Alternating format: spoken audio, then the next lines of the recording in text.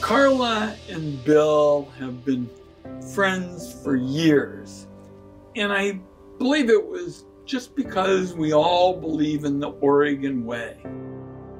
So I feel like I've known Bill and Karla practically my whole life. My whole family knows them. So I called a couple of my family members and said, what would you say? What would you say? What would you say? Because we've just known them forever.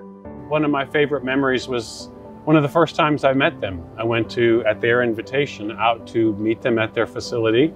The day went into the evening and I ended up staying for dinner, and it just showed me what warm and welcoming people they are. And Karla will ask me if I call, say, at 10 o'clock, because it's 7 o'clock in Oregon. Did you have something healthy to eat for dinner? Did you make sure you had fresh food? And so I had to make sure I had eaten something healthy just to pass the Karla test. Per my father, Dad called Bill a pioneer and Karla an overachiever. That definitely explains them. And Karla and Bill were for sustainable agriculture long before it became cool.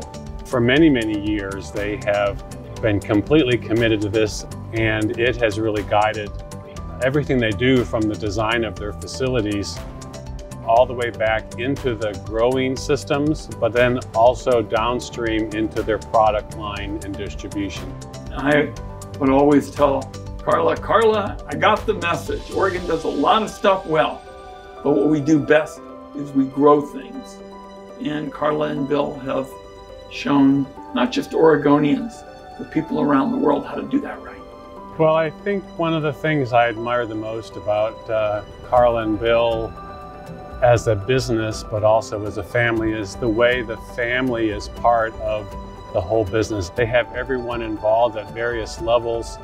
The general philosophy of the company permeates the entire family.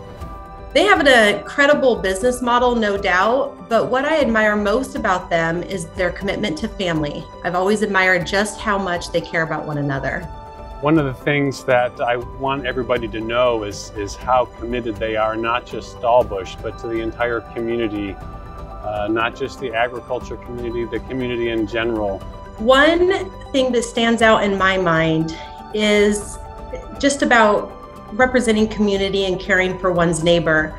I have a family member that got really sick, and the Chambers showed up with fruits and vegetables and a care package for them and notes of encouragement. They have such an impressive record of giving in service to organizations and communities. There's a lot to talk about there, but they have given so many different ways that people don't always know about, and so it's really good to have all that be recognized. But to Bill and Karla, from the Bossart family to the Chambers family, we appreciate you, and we've always loved what you've done for your family, for our family, and for our community. Thank you. Karla and Bill are so, in my view, deserving of this award because they really represent some of the best of the Oregon way. They're really special.